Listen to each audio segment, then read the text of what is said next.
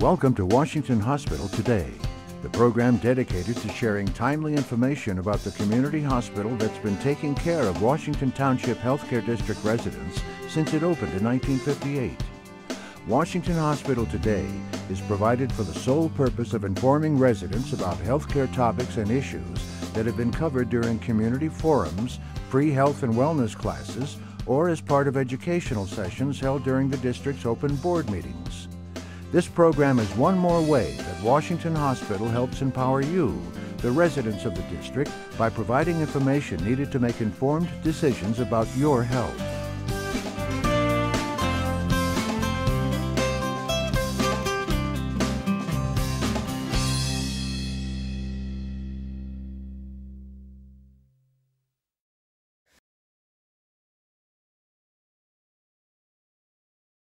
Today's presenter is Dr. Sunil Dhawan.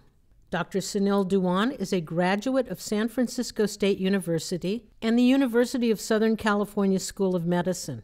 He completed an internship and residency in internal medicine at UCSF, followed by a residency in dermatology at Mount Sinai Hospital in Miami, where he was also chief resident. He is board certified in internal medicine and dermatology.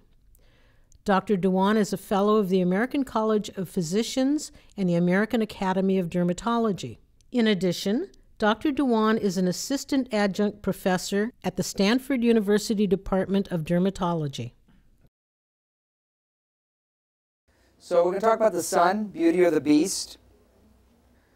So that's me. We have offices. I'm part of this practice. We have offices in Fremont and Milpitas. And I attend at Stanford a couple times a month. What are the functions of the skin? It offers protection, temperature regulation, sensation, and secretion.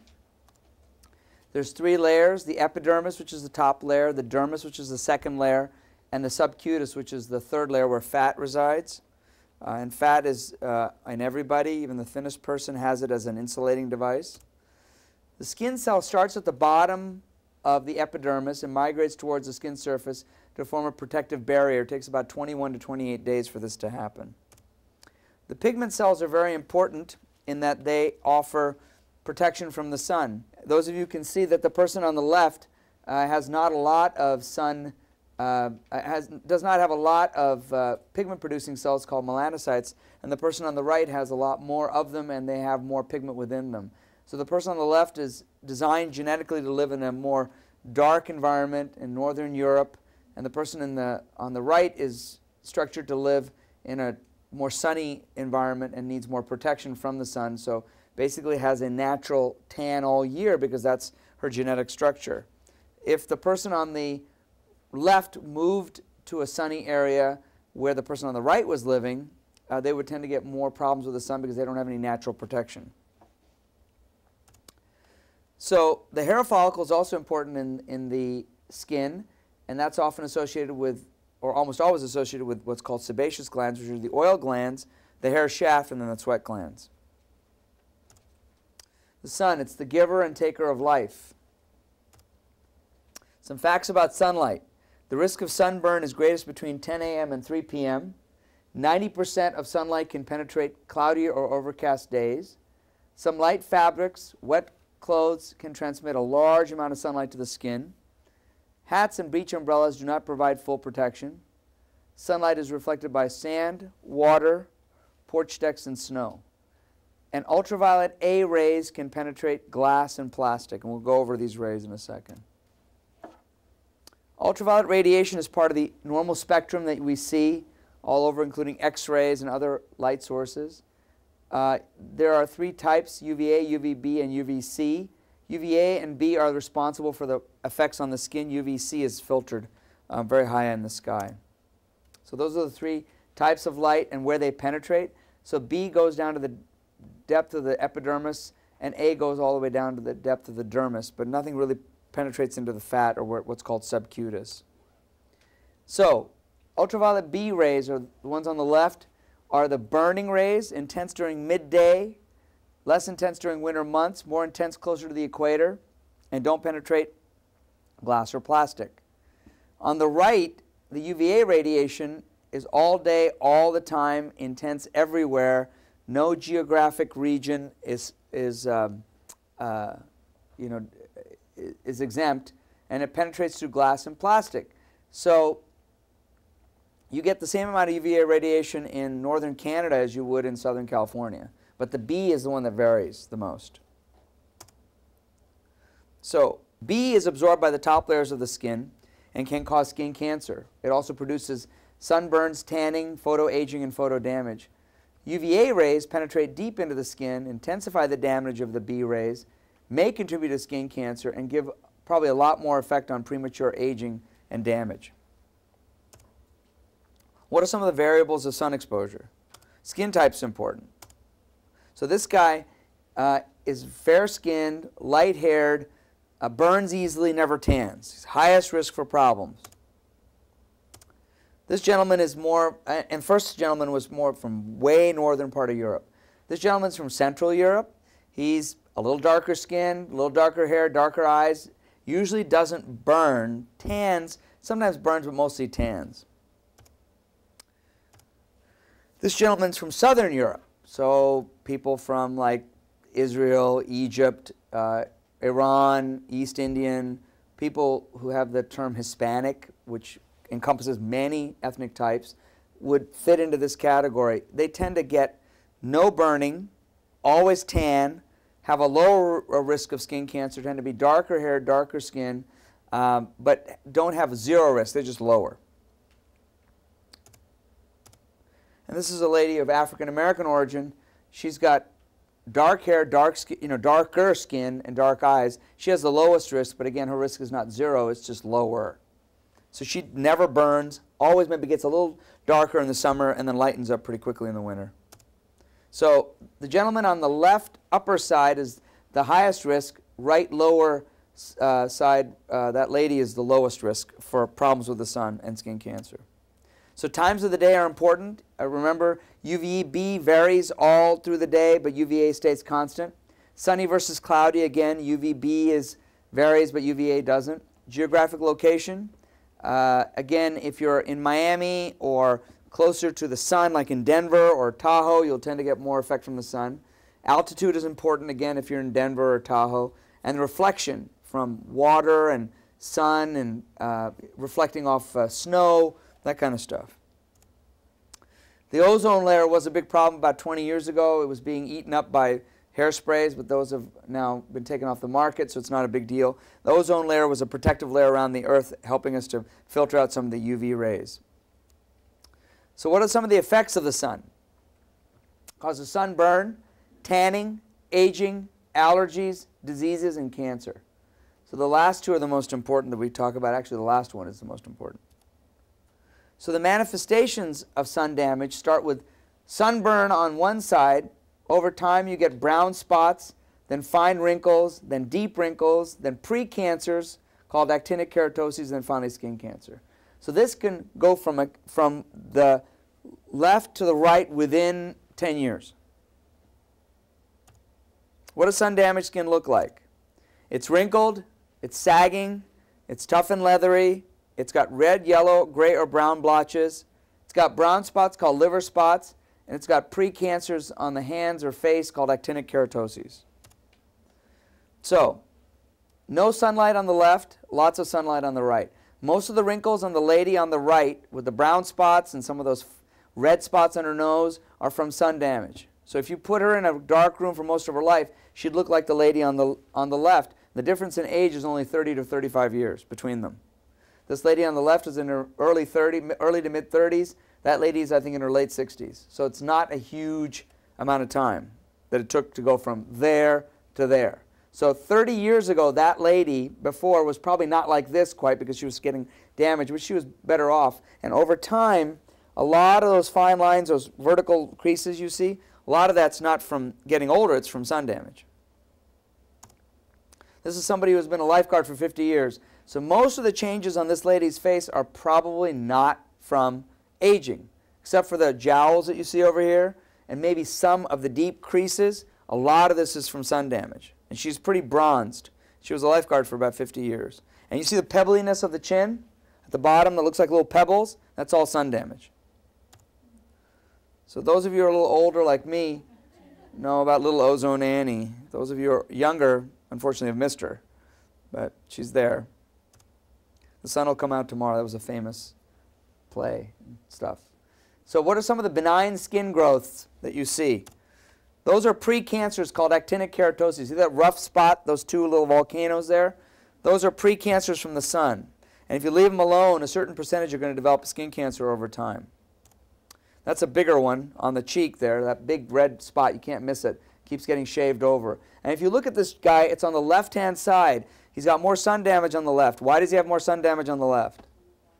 Yeah, he's a driver. He's actually a pilot. So when he's up there, he's closer to the sun, and he's getting a lot of damage. And so pilots tend to get more skin cancers and damage on the left side, just as we do when we drive, except for the co-pilots who get it on the right side because they're more right-sided. These are not precancers. These are called liver spots, but they're not really from the liver. They're from sun. So if you take this person's hand and get it out of the sun, they won't get a lot of these spots. And a lot of this creasing and wrinkling, a lot of that could probably be prevented by sunscreen. These are thickened growths on the back called seborrheic keratoses. Many of you have them. Many of you will get them. They're benign. They may originate with those brown spots I showed you, or can happen on their own, but they can be a marker for sun damage. What are some of the malignant growths? Well, the incidence of skin cancers and melanoma is increasing very rapidly, 15 times more common now than in the 1930s. And why is that? Well, after the war and during the war, that was the war to end all wars, World War II, and Korea, and then Vietnam, and now Iraq, and all these places with a lot of sun. So you're going to see a lot of damage over time. So the veterans, when they came back from Korea and all those places, tended to want to go back to recreation, being outdoors and doing a lot more recreation time out there. And they got a lot of damage when they were in the wars. And their kids and grandkids are now doing a lot of outdoor recreating activities in places like Hawaii, and doing a lot of hiking and biking without protection. So the question comes up, well, where was all the sun damage 100 years ago? Well, the sun damage was there, but most people were dead by the time they were 50. So you didn't see it. I mean, if you're dead at 50, the sun damage takes a while to come up. So if they had lived another 20 years, they would have seen it. But if because in the 1880s, 1890s, the average lifespan wasn't that long. Either were killed in the Civil War or with wars, or you were killed by infections or other diseases. Now we're living a lot longer, so you're going to see a lot of this stuff. Fair-skinned, blue-eyed, blonde, or red-haired people have a very high risk of developing skin cancer, especially the ones who live out in the sun. Cancer, it's an uncontrolled growth. That means it needs to be taken care of. There are three types of skin cancer: basal cell, squamous cell, and melanoma. What's a basal cell look like? Well, it's about 84% of all skin cancers on sun-exposed areas. Looks like a pearly, clear growth that bleeds, crusts over, doesn't want to heal, can do serious local damage and eat away at the face, ear, nose, lip, or eyelid. So really should be taken care of. That's a little basal cell. See the little pearl there? That's a little one. That's a bigger one. That's a real big one. So that was left alone for 20 years. So that one eventually killed the person. Normally, it doesn't kill people, but that's the good, the bad, and this is the ugly. So squamous cells, what do they look like? Well, they kind of look almost like a basal cell if you look on the right-hand side. I'll show you a better picture. They account for 14% of all skin cancers.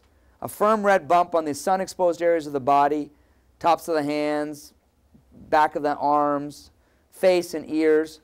Can spread to other parts of the body, though it's rare. That's a squamous cell. So this squamous cell was being covered by this lady with makeup all the time. Finally, she couldn't cover it up, so she came in and saw us. So, melanoma. Those of you who are asleep can wake up now. That's a melanoma. So melanomas account for 1% of all skin cancers, are less common but far more dangerous than the other two, often appear as a shaded brown or black spot. Since melanoma cells still produce pigment, they're from the pigment-producing cells, can spread to other parts of the body, and best treated when diagnosed early. So the ABCDs of melanoma detection are: A is for asymmetry. If you draw a line through the center of that spot on the right-hand side, it's asymmetric. It doesn't look symmetric. It's not a mirror image of itself. B is for border. The edges are irregular, ragged, notched, or blurred. C is for color. There's a variation in color. In this thing, you see reds and browns and blacks and all sorts of stuff. The diameter is greater than the head of a pencil eraser, which is 6 millimeters. Okay? So that's how we tell what a potential melanoma could be. That's a melanoma on the face. That's a melanoma. That looks pretty ominous. That's a melanoma that'll kill you because it's coming out of your skin already. That's a bump. And by this time, it's pretty fatal. Melanoma will be fatal if not detected early enough. So you think you have a hard job. It's a real job. Actually, this is people who have to smell your underarms for the deodorant companies. It's true. This is a true job. Looks funny. It's funny to me too, but these are people who are called noses. They have a very sensitive nasal thing. God knows why they would do this. Prevention and treatment. How do you prevent? Skin cancer should be treated by a dermatologist or other MD who is trained to do this, which a lot of doctors are, but 95% of the time we end up taking care of it. What are the methods of treatment? Well, you can burn it, you can freeze it, that's 1 and 2, or you can cut it out. That's generally the best way to do it. Now, there are some new creams coming out that may have good benefit, and we use them. We will use them for certain areas, and people who are really old and don't want a lot done, we'll do number 2, or we'll use a cream on it. You can also do radiation to some of these guys. Well, that's treatment, but we want to talk about prevention because that's more important. So, avoid sun during peak hours. Go before 10 a.m. or after 3 p.m. Use a sunscreen, SPF 30 or greater. 30 to 50 is fine. Wear loose clothing that covers exposed parts and wear a hat. Avoid tanning, sunburns, or using tanning booths, especially the ones down here in that mall over there. There's a tanning booth place. Don't go there. Don't do this. Not a good idea. Or this. That's a burn. But it's not really a burn. It's from an ad. So this is makeup. Sunscreens. Photo protection. Apply a sunscreen or sunblock or wear protective clothing. She's got a hat. She's got eyeglasses. She's wearing sunblock. She's covered. She's got a thing above her, umbrella. So she's pretty well protected. What does this SPF mean? Well, they took a volunteer, put their arm in the sun, or an artificial sun lamp, and looked at how long it took them to burn. Then they did it with the sunblock. So if it took you 10 minutes to burn without the sunblock and 300 minutes to burn with the sunblock, the SPF is 30. So the difference between 30 and 50 is only about 2 or 3% extra sun protection. Above 50, it's probably not going to do anything much more. So the most common question I get is, I wore a SPF 100, but I still got a burn. Well, because you didn't reapply it. It's gone in 2 hours. So be like this guy. He's a cannibal, ex-cannibal from New Guinea. He's covered nicely. Here.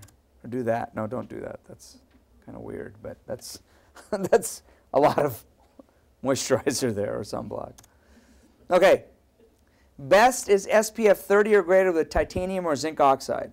I'm going to show you examples. These are not, by all means, not the only sunblocks, but these are a couple of them that have titanium and zinc in them. Again, some other ones with titanium and zinc. Neutrogena makes them. They all make them. The key with sunblock is people say, well, I'm going to go get sunblock. I have sunblock. I said, do you wear it? No. Why don't you wear it? Because it's too greasy. Well, then it's worthless. You need to get sunblock that you'll use consistently. Generally, lighter sunblocks with titanium or zinc are the ones people use. The ones that you won't use are the ones you take to Hawaii because they smell and they're greasy. So daily sunscreen use for people susceptible is probably a smart thing, but get the ones you'll use. And the ones you'll use are the lighter sunblocks that don't have a smell and don't burn your eyes, especially men. Men will not use greasy things. Women won't use them either. But men especially are bad about doing any of this. There's makeup with sunscreen now. This is a SPF 30 makeup. There's a few of them that are out there. Lip sunblock. Now it says SPF 15. That's too low. Now it's 30. This is an old slide. Okay. Any brand with titanium dioxide and zinc oxide with SPF 30, UVB and UVA blockers that you will use regularly is okay. Other ingredients like avobenzone, parsol, etc. are good, but can be more irritating. So about 5% of people to 10% will say, I'm irritated. So we tell them get titanium or zinc. It does not irritate. It's also the best blocker. So the zinc is the one people used to put on their noses that would turn white. Now they make them that don't turn white. They're really nice. I got them on now. I got one on right now. And my face is not, not that white. So most are good. Look for ones that are lighter if you have oily skin, or moisturizing if you have drier skin. Price does not correlate with effectiveness. So it's Chanel versus Walmart. What's the difference? Huh? Right. Some of it's price. Some of it's the elegance of the block. So Walmart brand Equate, which is a perfectly good brand, is great for Hawaii because it covers and is greasy. But normally people won't use it because it's too greasy. So for daily wear, it's probably not what most people want. But if you love it and you have dry skin, use it. I'm not saying not to use it. But if you took 100 people, they don't like the greasiness. So you got to pick one you like. So if you have dry skin, you'll love it. But most of us don't like stuff that's greasy. So it's a personal choice. Sprays are not as good as lotions or creams. They're easier to apply, but they don't work as well. Apply 15 minutes before going out and reapply every 2 to 3 hours. Otherwise, the sunscreen is gone. Water resistant only lasts for 80 minutes in the water and must be reapplied, especially to the neck and the back of the legs. So I was on a Boy Scout trip last week at Catalina Island, which is supposed to be in Southern California, which there was an overcast day with 400 Boy Scouts and a bunch of adults. We were hiking in the middle of God knows where. We were dropped off by canoe. And a bunch of guys got burned because they didn't wear block. Even the guys with my skin color got burned because they didn't take their sunblock with them. So that was a great way of explaining to the kids that you really need to, and the Boy Scout counselors told them about 50 times to bring their sunblock, and boys who are 13 to 15 don't listen, so they got burned. Always apply after any medication, such as those for acne. Put makeup over the sunblock. So it's always medicine, sunblock, makeup. Some makeup has sunscreen. Look for those with greater than 25 to 30 SPF is fine. 2 layers of SPF 15 does not equal 30. The protection is that of the highest SPF applied. Okay? All right. People say, well, what do you recommend? I like these brands. Why do I like them? They're easily available, some of them, and they're light. So Elta, Solbar, Neutrogena, and Aveeno. Out of those, Elta's the lightest, but Neutrogena is fine too, Aveeno's fine, Solbar's fine. The brands that are marketed under the name of a store are cheaper but tend to be oilier and not as pleasant to use. Because of this, they may not be used as regularly as they should. That doesn't mean they're bad, it just means you've got to get used to using them, that's all. Vitamin D. Not a big problem, except I'm seeing a lot of low vitamin D women, and they haven't used sunscreen, but they just have low vitamin D. Just get enough in the diet or take a supplement. So I tell everybody over 50 or 55 you should probably be taking a supplement anyway. Most of the uproar has been created by the tanning industry people to scare people, basically. So if they say, oh, if you don't tan, you don't have enough vitamin D, that's not quite correct. So anyway, do a monthly skin self-examination called an early warning system. Do this if you're in a high-risk group. That means you're fair-skinned, blue-eyed, blonde-haired, have had skin cancer or precancers before, especially if there's a family history of melanoma. Definitely if your parent or sibling has had a melanoma, you better go examine yourself quickly. If you're in a low-risk group, means you're darker skin, never burn, never go out, no family history, don't need to do it. This is at the aad.org website. Go into the patient section at aad.org. All this stuff is in there. What do you look for? Growths or moles which are changing in size, color, or shape. Growths or moles which are itching, bleeding, hurt, or won't heal. Remember the ABCDS system. So if you see a mole and it's asymmetric, irregular border, color's variable, diameter is greater than the head of a pencil eraser, and is itching, burning, or bleeding, you better run to get it taken care of. Again, A, B, C, D, and then S is symptoms. I added the S in there because a lot of times there's symptoms. That's how you recognize a melanoma. In fact, that's how you may recognize other skin cancers as well, because they tend to be asymmetric, they tend to have irregular borders, color tends to be uniform, but the diameter shows a growth, and they tend to be itchy, burning, or bleeding. Excessive tanning, sun exposure, and the numbers of sunburns is directly related to your risk of skin cancer or melanoma. Get a yearly complete skin examination by a dermatologist or personal physician if you're in a high risk group. If you're in a low risk group, you don't need to do this. If you've had one skin cancer, probably not a bad idea to do this. And I'm seeing people of Chinese origin, East Indian origin, Hispanic origin, Vietnamese origin who are getting skin cancers now. African Americans, not common, but it happens. Any suspicious growth should be brought to the attention of your dermatologist or physician ASAP. Many of you are in plans that will restrict your access to a specialist, so you make sure your primary care will see it and has to take care of it. And if they don't and you feel suspicious about something, you may need to push the button and say, look, I need to go see somebody. Sometimes you know more than, your feelings may be better than the eyes of the person looking at them. So I'll give you an example. I had a lady who had a mole, had a melanoma 20 years ago. She had a mole, and she said to me, it's something just, this mole gives me a funny feeling. And I said, has it changed, itched, burned, or bled? She goes, no, none of that. But she said, it may have changed, but I just feel uncomfortable about it. So we looked at it, we photographed it, I measured it. A couple months later, she comes back, it really hadn't changed. So she said, you know what, I just would feel better taking it off. So we took it off. Turned out to be it was melanoma. That's unusual, but that taught me 15 years ago to trust what the person tells me. So if they tell me, you know what, something about this doesn't feel right to me, I just get rid of it. Because that one lady, and 15 years later, nothing's ever happened. People have told me that same story and never moved and never found another one, but that teaches you a lesson. But it hadn't changed, the pictures look the same. So it was weird. And the other thing is, make sure that the biopsy is sent to a laboratory that's good at reading these kind of specimens, especially for melanoma. Because the number one thing that can happen is that if it gets misdiagnosed, it can be delayed. I'll give you another story. I had a patient who had a biopsy done a year ago, red as a benign mole. Comes back, the mole recurred. I biopsied it, sent it to a very good laboratory at the university here. Came back as a melanoma. So it probably was a melanoma to begin with. So it needs to be read carefully. Oh, resources. Well, we have, at our website, you have links to skin cancer sites, centerforderm.com, but the AAD.org is a great site. And that's AmericanAcademyOfDermatology.org. And they have a patient section that has all the brochures, all the pictures you ever wanted to see. SkinCancer.org also is a good site. I recently discovered that one. So this guy's in the desert, and he's asking for sunscreen only, not water. There's a dead cow over there on the right side. Okay.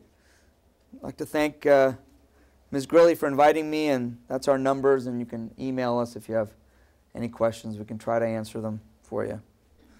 Well, I'd like to thank all of you for coming, and I'd like to thank our volunteers and our AV technician, and Dr. Dhawan. This was fabulous. Thanks. Thank no problem. you so much. Thank you. Thank you for Thanks. your commitment. No problem.